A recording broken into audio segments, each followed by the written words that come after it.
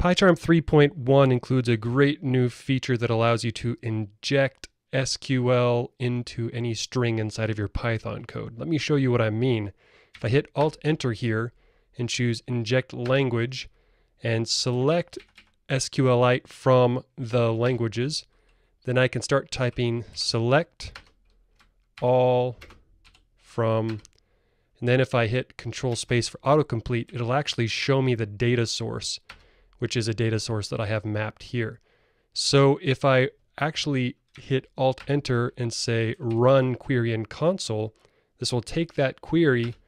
open up the database console, and run that query so it can show me the entire list of rows that I have inside of my database, because that's the query that I ran. So for example, if I want to say where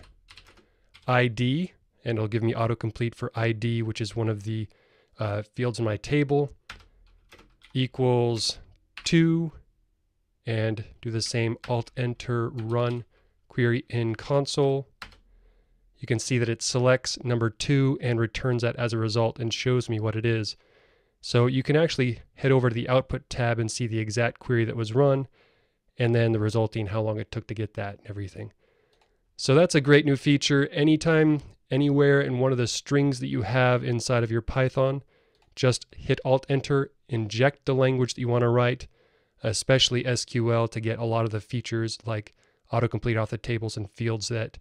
you want to run your queries against.